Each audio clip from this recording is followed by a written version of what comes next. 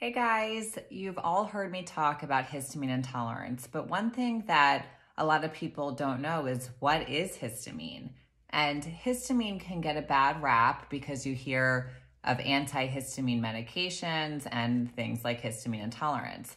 But histamine is a very essential part of the body. So one of the jobs of histamine is to help with the immune system. So whenever our body senses something as a pathogen or as a foreign invader, our body sends in chemical messengers to alert the immune system that there's a problem. So histamine is one of those chemical messengers. So histamine will dilate the blood vessels and allow those white blood cells to come in and do their job of killing the pathogens that it finds. So that's one job of histamine.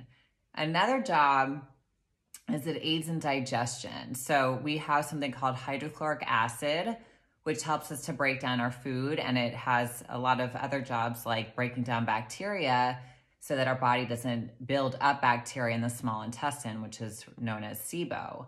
So it helps with the release of that hydrochloric acid. So again, it's very important to have histamine in the body. It's also a really important messenger between our body and our brain.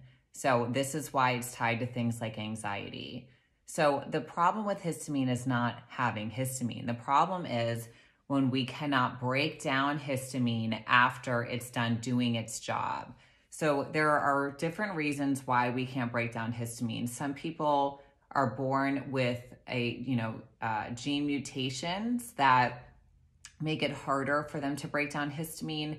And then there's other things that lead to a decrease in enzymes that break down histamine. So when that happens and when histamine builds up at high levels, that is what is known as a histamine intolerance. So I wanted to talk about that because I really never explained just what histamine is. So if you have any more questions you'd like me to answer about histamine intolerance or thyroid health, let me know. I love making these videos and educating you guys, and we will talk soon.